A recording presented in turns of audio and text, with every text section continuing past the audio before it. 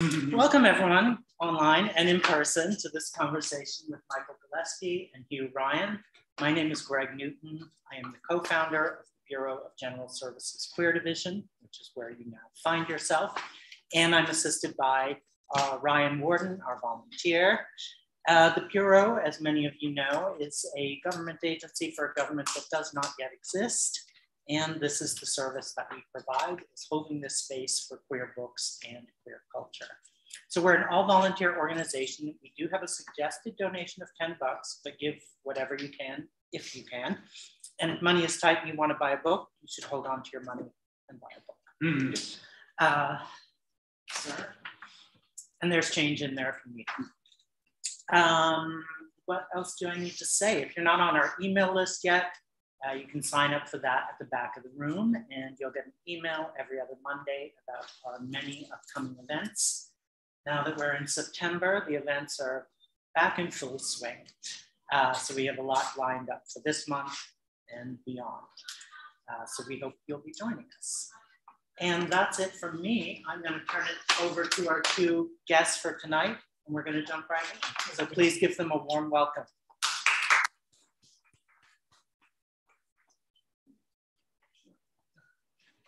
Thank you, everybody, for coming tonight, and thank you for hosting us. This is one of those rare and wonderful moments where my professional life and my personal life have collided beautifully.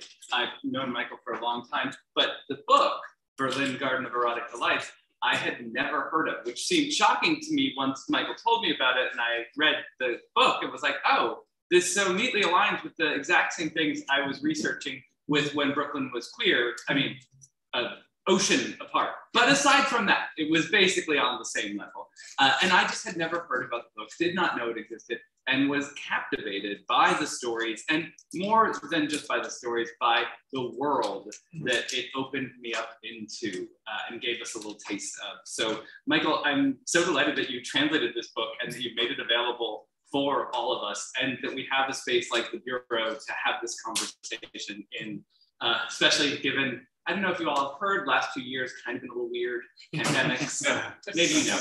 Anyway, it's a delight to be in this room together, talking about queer history and queer books with so many wonderful faces. So thank you all for coming tonight. We're gonna jump right in, if that's good with you. So tell us, what is the Berlin Garden of Erotic Delights, and who wrote it? When was it written? So you mentioned that when I first mentioned the book to you, author, you hadn't heard of them. Trust me, no one had ever heard of this person, and partly because due to the fact that the book was censored when it first came out, and became forgotten. It was written by someone named Granand, G-R-A-N-A-N. The years are 1885 to 1939. That's his pen name.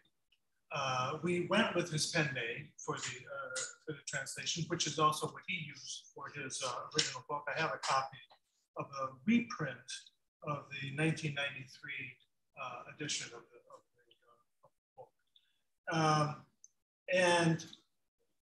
He was a writer, artist, art historian, critic, theater director, most crucially a theater director.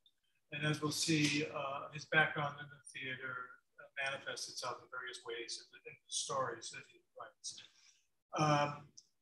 The collection that he wrote, he published 2 short story collections in his lifetime. This one that we're discussing, and one which explored the theme of heterosexual love, the lover's fairy tales, or something like that. And this collection is a collection of 5 short stories, each of which centers on a specific erotic encounter between men. And one of the things this allows him to do is to show and explore a variety of characters, varieties of types of characters. And from Berlin club goers to a foreign businessman to a burglar. And I will say the burglar story is my personal favorite story. And why is that? It was just so surprising. Like the actual arc of the story, I just Did not expect them to have that kind of. And it's interesting also because Freddie in that story is on one hand, it's a piece of type, this is sort of a proudly steed, but who also is in control ultimately. In that sense, he's not performing the type. But so it's an interesting. I myself have changed from time to time, which is my favorite story. I have claimed several of them, but I like that one as well. But there are four interesting things I think about the collection I want to point out. One is that he assumes a queer audience, which is noteworthy, I think, and unusual for the period.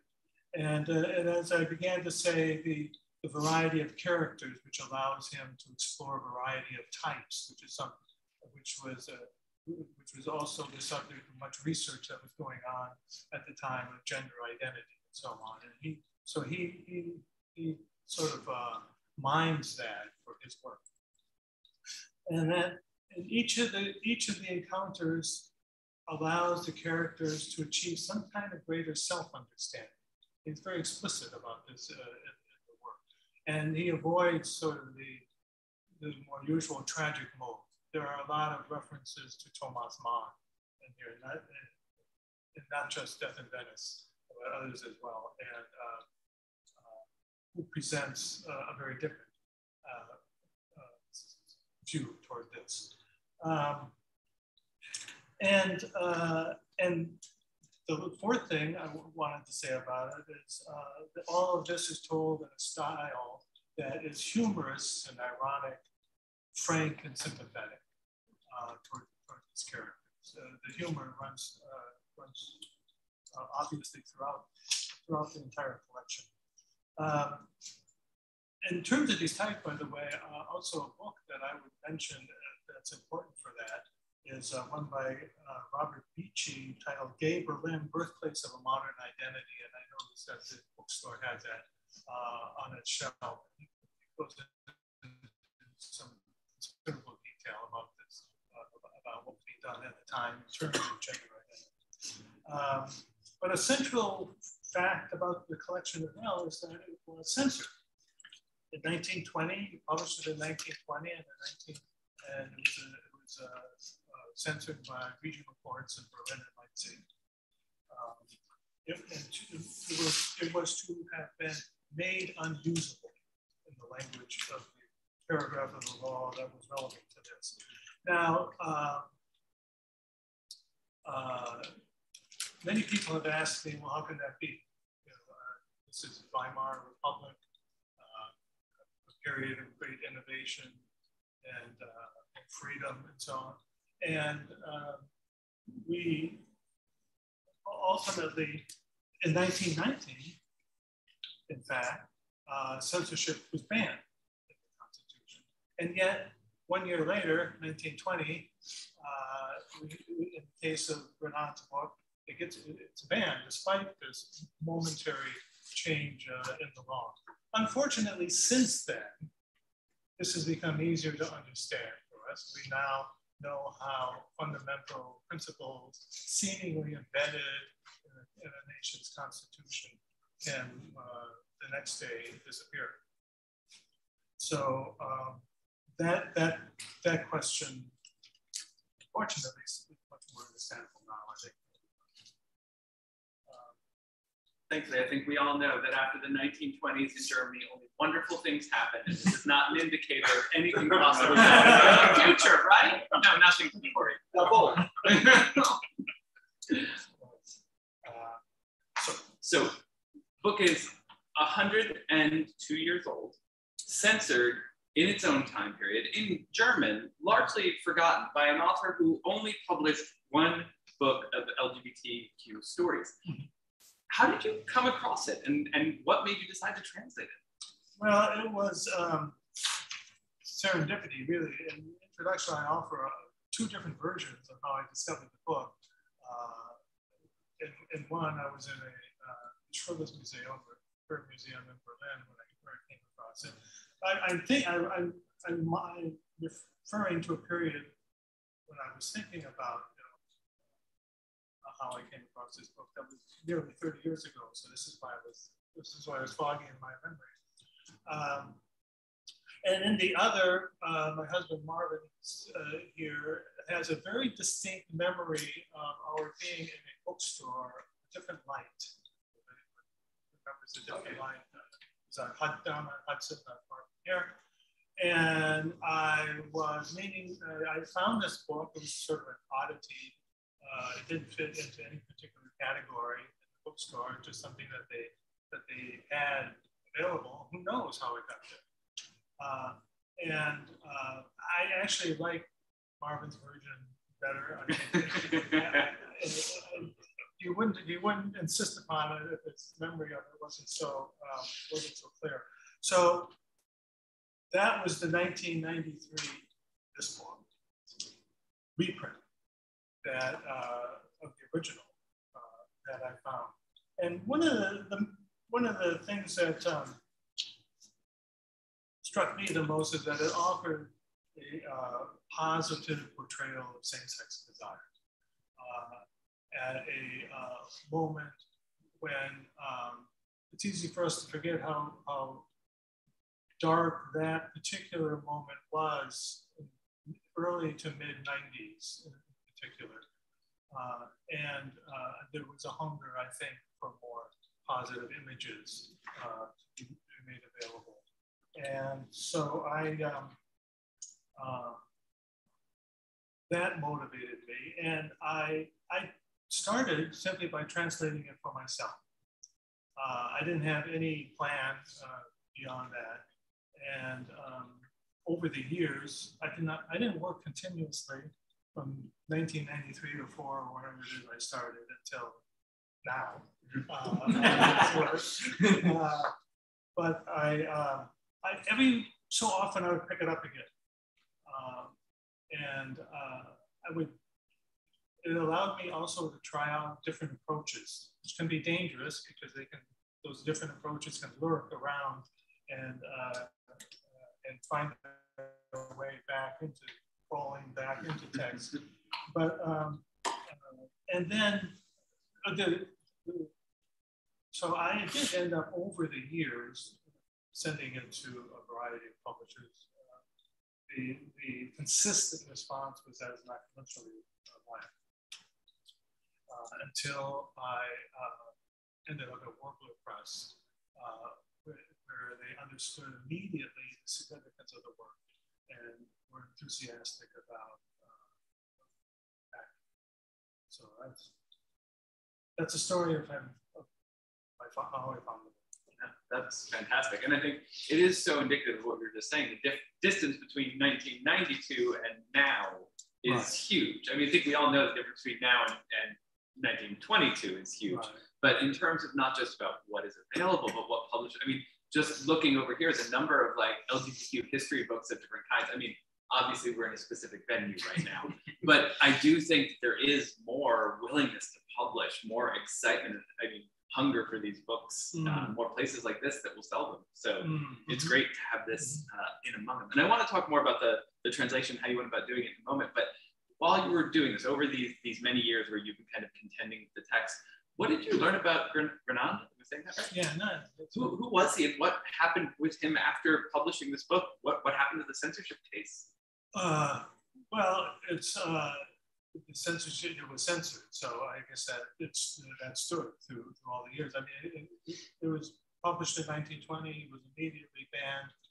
There wasn't a reprint until 1993, and then this English translation in 2022. So for most of it, it's had a rough life. But you ask about Granand himself, and it's like very little is known about it. It was to show how little known he was. There was no Wikipedia entry. There was a slight one in the German Wikipedia, but there was nothing at all in English. That's changed, by the way. There's a Wikipedia administrator, contributor, who has put together a very fine entry, actually, when it went on. So, insofar as part of the purpose of this project is to get him better known, that's a good step. But he's, you know, we know where he was born, in a city in central Germany, which is about 2 hours outside of Berlin, that he went to a Prussian Academy school. That's the one that is referred to in one of the stories, the cadets. There's a lot of autobiographical sprinkling of things throughout the collection, including most prominently in the final story. He was he started in law and ended up studying art history, and his most significant work seems to have been when he, after his completed his art history degree and moved to Berlin, where he was a director at the German theater and worked under Max Reinhardt, who is probably the most prominent director of German language drama in the 20th century. He went from there to Munich, where he was also worked in the theater. The next year was when he published his 2 collections of stories. We know that later he converted to Catholicism and married a woman. And in April 10, 1939, there was a commemorative exhibition that was put on in Rio de Janeiro to him. And one of the most interesting facts about that commemoration is that neither of the short story collections is mentioned, which I can't explain. It's sort of like something that raises more questions than it answers. But if you look at it through the lens of this sort of the invisibility of this book, it ends in what should be, you know, a comprehensive view of what he's done. They're missing. Both are missing. And that's what we know about the book. Have you read the other book? No. I'm curious how it matches up. I can start that next. It's good to have a new project. Yeah. You mentioned, though, that he studs the stories with autobiographical details, little moments from his life, and also one of the great things about the book, or that really drew you to it, is how assertive the characters are about their queer identities, how much it is about queer life. As someone who, I know a little bit about Brooklyn in the 1920s, but I don't know a ton about Berlin other than sort of the big picture, Weimar Republic, cabaret.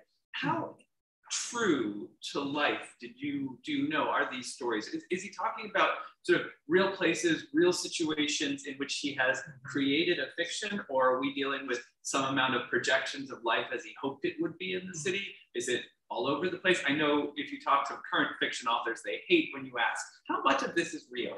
But when we're going historical, I think it becomes important, because this could be an absolute complete picture. These could be his real friends, but their names changed, or this could be a total fabulation. And I'm just curious, what's your sense? Well, you know, I think it's the former. You mentioned also other treatments of the period, without saying Christopher Isher was named, suggesting and also some adaptations of his book, Goodbye to Berlin, and so on, which offer an outside perspective of the period, quite different from what we have here, which is an insider view, an insider perspective. And I think so.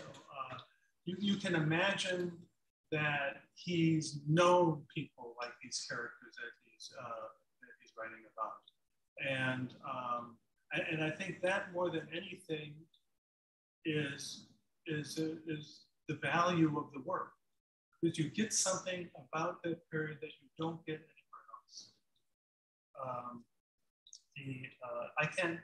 The club scenes, especially in Nemesis, I don't know anything else like it. Nothing else quite. So this takes its audience, which, if at best, knows this period on a kind of superficial external level, it takes them right into what was going on, and the range of characters, from representing the military, the working class, the money, the lead, as you put it in the introduction, are all ways in which he so he writes about what he knows.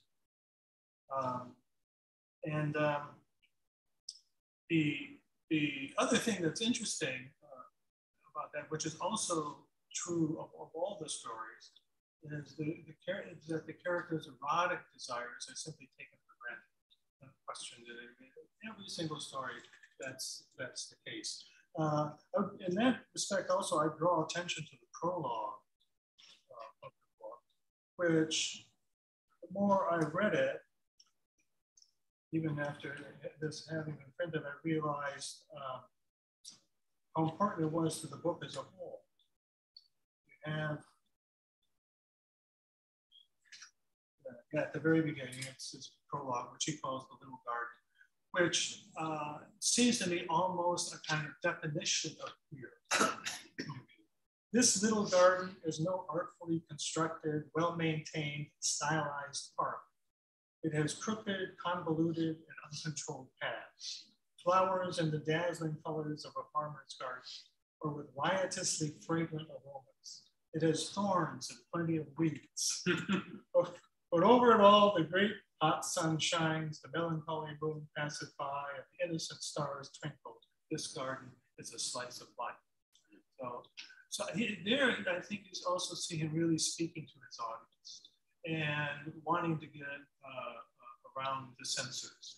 You asked earlier also about what did I come to learn about Granand.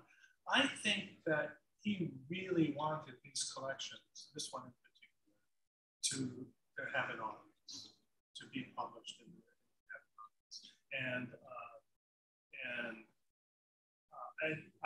I say that only from having spent this much time with him, thinking about it, reading the works of it before.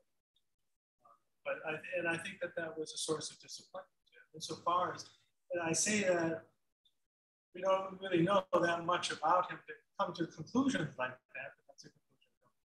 Yeah. I like the point you make about the difference between the insider's view from the outsider's view. As a pathetic American, I speak only one language. And so while I love reading all of these tourist accounts of going to other places and queer life there, you feel like the gay tourist always thinks there are no rules, everything is fabulous, you can do what you want. And you wonder, how realistic is that compared to the experiences of someone who lived there at the time, knew the ins and outs, knew what the rules really were. So it's great to hear that this sort of, not exactly corroborates Isherwood, but that they're writing of a generally similar sort of time in life, because I've spent so much of my life picturing myself in that time, it would suck to learn it all things. I want to turn away for a moment from Granand and his book to your book. I, as I said, speak only one language, cannot even imagine the work of a translator. I can barely think in English, let alone in two languages. How did you do it? Both translating the book and keeping its queer spirit, or making the queer spirit legible to today, just in terms of the words that you chose and just in general, but also how did you do it and keep his particular voice? I think there are probably more similarities between the periods, actually. And I think what's most noteworthy are some of the similarities between. And so I think that makes it somewhat easier to translate. What is difficult here, I think, is the peculiar style of Granand. You mentioned, his work in the theater, and how, and what we didn't talk about yet is how that manifests itself in his style of his work. Each of the stories begins giving a kind of like stage directions. You have all these asides that occur, where the authorial asides, and where the narrator sort of dives into the conversation. And in Nemesis, for example, at one point, Actually, no, this is from your favorite story, the burglar. And the burglar is telling his story, and the author says at some point, now the story begins to become a bit sentimental. Georgie wipes his eyes. So but these are all what's I don't know if this is a difficulty particularly, but it's important that all these moments be honored. This is something we talk about a lot, of course, back and forth about the translation. So the other thing that was important to preserve throughout this, we mentioned his wit and humor. Not a prominent feature of German literature. And yet this is suffused with the author's wit, and that has to be maintained. Some of it is subtle, some of it is quite is not so subtle.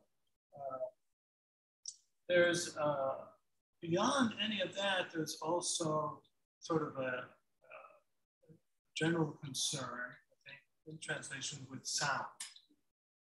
So, and I think that paying attention to sound in translation is an area that probably gets overlooked more often than not. We talked in our back and forth of the text of going back, doing an entire pass through the story, focusing on nothing but sound. And I wanted to give you actually an example of that. It's a very, very small example, but I think it helps us understand that a little better. And that's in Nocturne. Back into Freddy the Burglar. If you have the book, it's on page 27.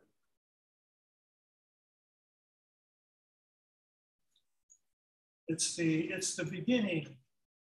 It's the opening paragraph. It's that stage direction moment that he's giving us, and you have sort of this catalog of items that are in his room. The delicate violet silk curtains, the brownish gray carpet, on the walls Japanese wood cuts, a small dark Louis XVI, on and on and on and on, and it builds up to a phrase that could be translated as ein wenig viel, is the German. It could be translated as a little much. So you got this whole catalog of things, of items and so on, and then this final, that's all of it a little much. And that's what we had at first as a translation. And ultimately, that became something else. I'll read, from about halfway down that paragraph. And a small crystal tray is an attractive jumble of gold cufflinks studded with small diamonds, tie tacks, rings with beautifully sparkling stones, bracelets made of platinum and gold, building up a catalog. Everything a bit flashy, and for a young man, which Freddie after all is, also a tad over the top. Seems like a small difference, but you wouldn't be wrong with saying a little much, but it doesn't sing, and it can't really hold up after that long catalog of items that we find in this room. So if you can go back and pass through the manuscript and focus on nothing but sound in translation, this is the kind of place where that can be crucial. It can make a crucial difference in how our work comes on. Yeah, I think so much meaning is in sound and rhythm, and so much the pleasure of reading is in how the words sort of are next to each other, not necessarily what they mean exactly. Right. Well, I think that's a good point. I think it's often when you have a translator being lost in what's thought of as the meaning, or is on the meaning. But sound is meaning. Yeah, and it's meaning, and it's also what we enjoy in a book. I think often. I know in a moment you're going to give us a longer reading, and this was not on our original list of questions, but I just have to ask, this cover photo I don't know if everybody can see it. If there are copies you can look at. It's a beautiful photo. Can you tell us a little about it? Well, yeah, but I also think it underscores what we were saying about the various types. That if you look carefully at each of these people in it, it's done by, I don't know that much about it, but it is done Versailles, who is a well-known photographer. And on our note, it says that the photo credit reads a homosexual ball in Magic City, 1931. I think Magic City, somebody here may know more about that than I, but that was an event held in Paris around Mardi Gras time, something like that. And so it's a real photograph done by a really, I think he's a Hungarian photographer artist. But we like the cover a lot. Yeah, no, it's beautiful. I think it's so great to have a real photograph. When we were working on When Brooklyn Was Queer and we were finishing it up, the publishers found this photo they really wanted to put on it. And they were like, it's a real period photo at Coney Island. And I was like, yes, but it's a straight couple. And they were like, yeah, but if you squint your eyes, it looks like two men. And they thought they would blunt the woman's collarbone digitally and put in like extra eyebrows to make her look more like a man. And I had to say to them, like, you understand that what you're doing then is taking a straight couple, digitally manipulating it, and then putting it on my history book, the fake gay history. So I'm glad you found a real photo. This was chosen by our publisher, who originally wanted to crop it. That focused on the two characters actually to the left, right? But that wasn't allowed under the copyright restrictions, and I think everyone agreed we ended up with something much more cool. Yeah, I love it because it gives you a sense of a big world, not just two people that could be, you know, standing in a closet somewhere taking that photo. This is a party. So. Yeah, right, exactly. With all of that, can I cede the stage to you, and will you read a little bit to us from the book? Sure, I have a couple of passages that I could read.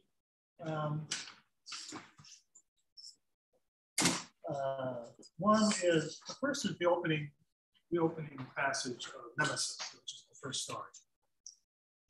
It has a lot of the characteristics that we talked about. It reflects Granand's background in the theater. It starts with it, and has other features that are characteristic of the entire work. Tiergarten, the Central Park in Berlin, near the Brandenburg Gate. It's July, and there's a full moon. With the air so warm and clammy, you could almost grab hold of it or splash into it as if it were warm water. It smells of asphalt, gasoline, and horses. On the pathways, shadowy figures, mostly male, scurry along from time to time. Trudy has reached the semicircle by the Brandenburg Gate and heads down a byway. Slender and of medium height with light brown hair and blue eyes, he's dressed in a sailor's uniform, in which his shoulders and hips sway effortlessly, adopting a leisurely way of walking that at any moment could lead him to stand still without drawing any attention. It is the flaneur's well-practiced stride that shows, just as a merchant displays his wares in an easily surveyable and selective manner, he's available, promises discretion, and guarantees satisfaction.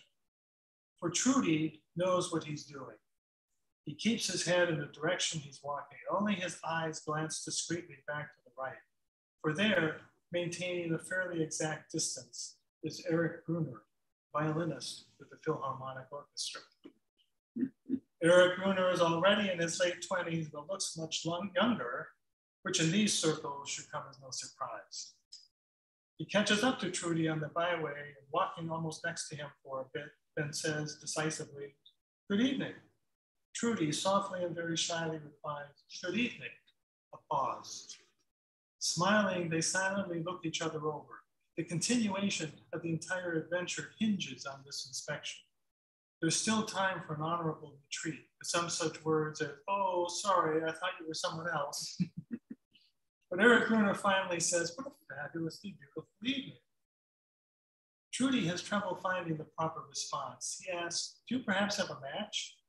That isn't supposed to mean that he wants something to smoke, since he's already taking a cigarette out of the knot of the sailor's collar. It's just that it would be unthinkable for Trudy to begin an acquaintance in any other way than by the request for a light. It's part and parcel of his style, and any departure from this formula could cause confusion or at least uncertainty. Eric Bruner lights a match and takes out a cigarette from his case, thus beginning the solemn ceremony of the lighting of the cigarette, including the obligatory gazing into the eyes. They walk along side by side. By now, Trudy feels free to ask, why didn't you say something to me earlier? Eric says, laughing, well, I had to get a better look at you first. And with a furtive glance, he checks out Trudy one more time and says, who knows what might be running around out here. Trudy, ignoring this last remark, says, where should we go? I don't know, says Eric, still a bit unsure. Do you want to go farther into the park? Trudy asks. At that moment, they stop in a secluded spot, both hesitating. They try getting to know each other in the darkness. They touch each other, find each other's hands, very discreetly. Squeeze them, lean up against each other, breathe deeply, touch each other's foreheads, feel each other's breath, kiss. Then they hold each other tight as if they would never let go. After this wordless scene, Eric Bruner says, as if in response to it, we can take the streetcar to my place where it's comfortable. You live on the west side? Replies Trudy. Yes, let's go, says Eric. And with that, they head out. We talked earlier about the detail and the kind of detail that we find in the work. It does, and how real it seems, and something like he has actually experienced. And although it's not the first instance of a cruising in literature, it's pretty early. And I think what makes it also different than you've cited, like instances like equipment, where you're cruising in like late 19th century. What's different here is that he uses that to as a basis of the whole plot. And that I've not seen before. The other thing we talked about is page 13. And just a short paragraph that I think captures the excitement and ecstasy and freedom that was afforded people in the clubs as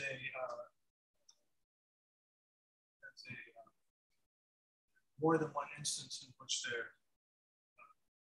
led into a kind of, as Granand puts it, Dionysian ecstasy.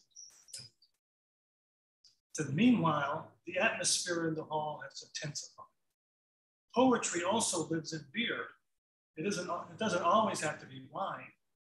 A few glasses are enough to lend a certain aura to life.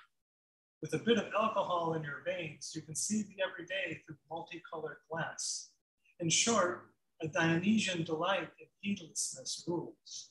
People kiss in the corners and sit on one another's laps. Some, forgetful of the world, their lives, and everything else that exists, sit close together, silently holding hands, gazing into their partner's eyes. They get up like sleepwalkers, only when a new song begins. And then they dance some more, retaining their intimate embrace. Here, there are no lies.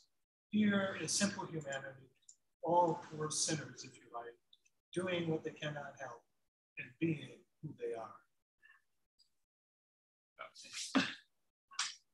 Reading those, I have to admit that I have a love for those, that kind of like I almost want to call it like purple prose of those 1920s stories. You know, those exclamation points, those statements of life and what it is, because they know. Just gotten out of that world war and everything has changed. No, it's wonderful. It's wonderful. And thank you for sharing this with us. Does anyone have any questions? Yes. No. Yeah, a couple more. So, two quick questions. What was the original title translated translated? The original title was something like The Little Garden of Erotic Comedy. So he uses the word comedy in the title itself. I like your title. Oh, okay. It's translated into any other languages other than English. Pardon me? Has it been translated into any other language other than English?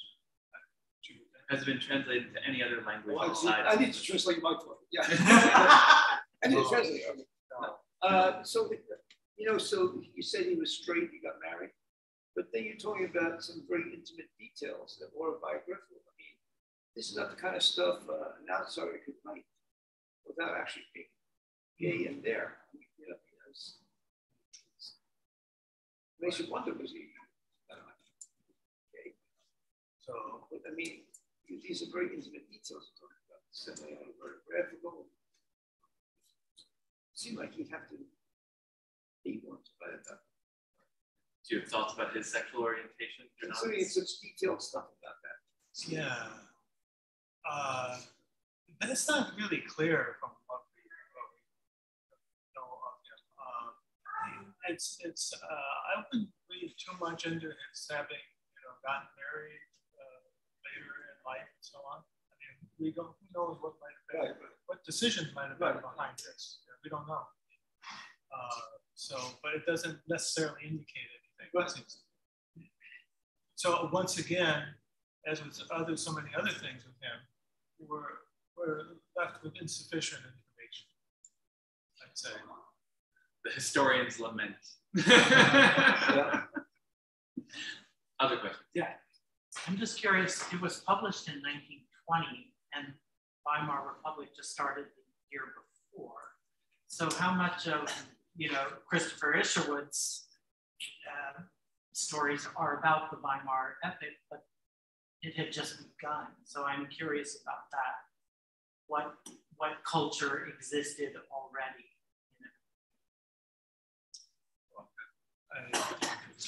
So you're saying this is the very beginning of the Weimar Republic, which we see sort of through the Isherwood lens, but obviously he's in a culture that seems already to exist. So was there a big gay culture pre-Weimar Republic? Is that kind of what you're asking? Yeah.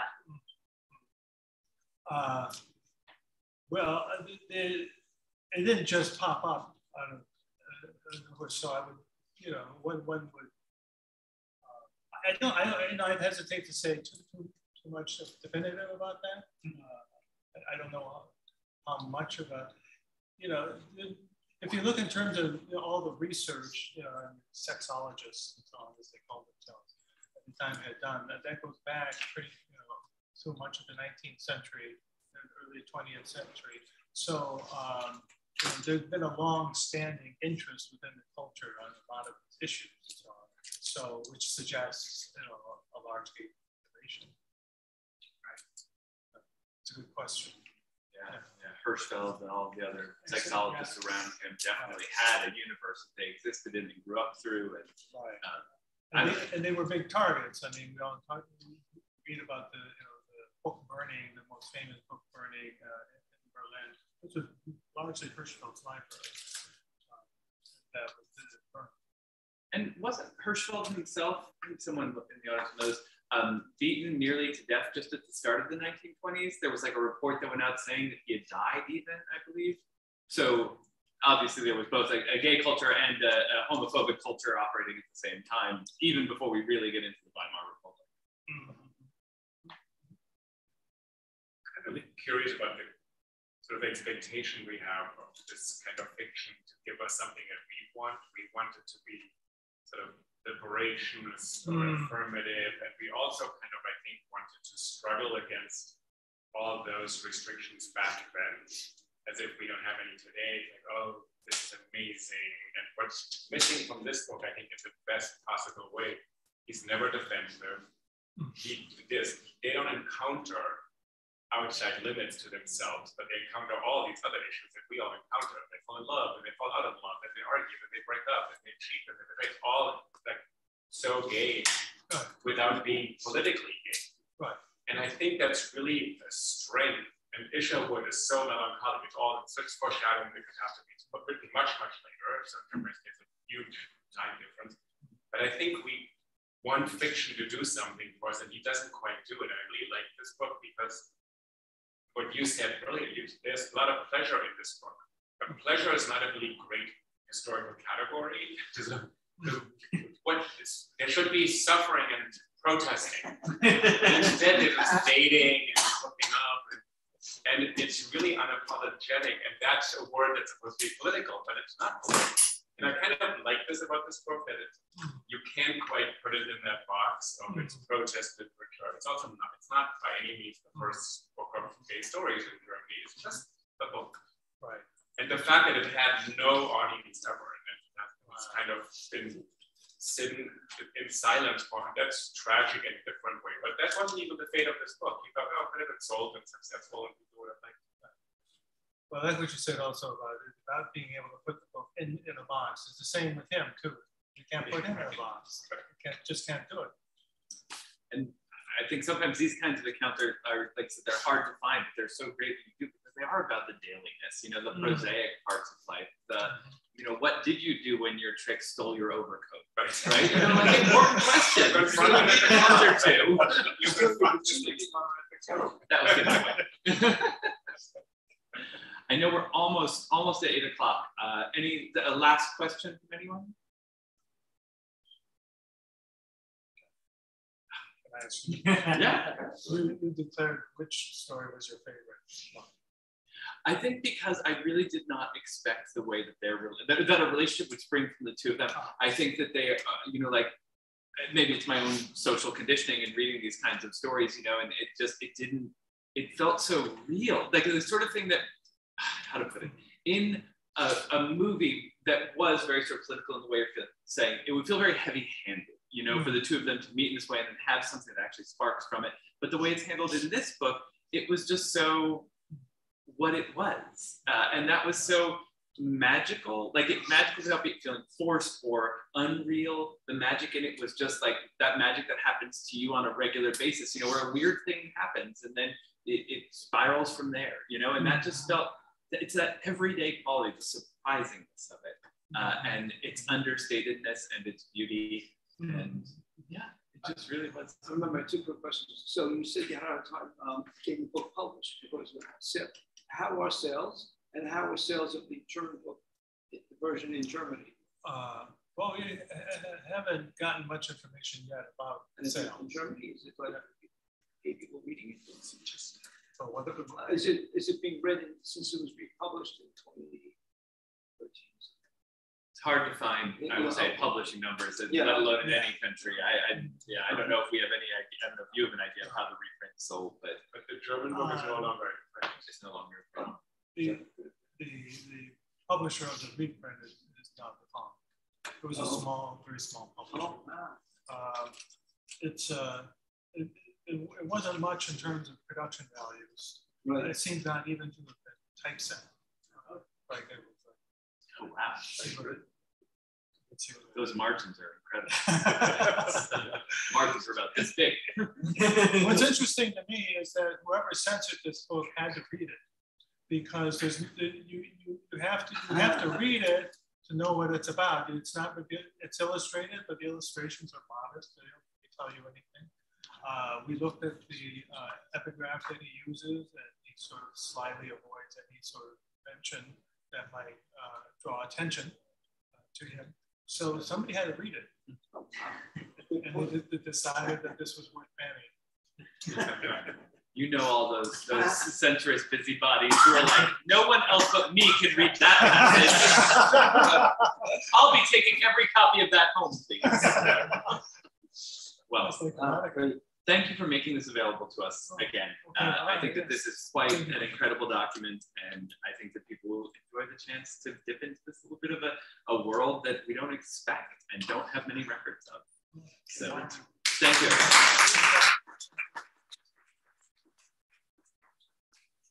Thank you to Bureau, as always, for being our fabulous hosts. Absolutely. Thanks to everyone who joined us online. You can also get the book on our online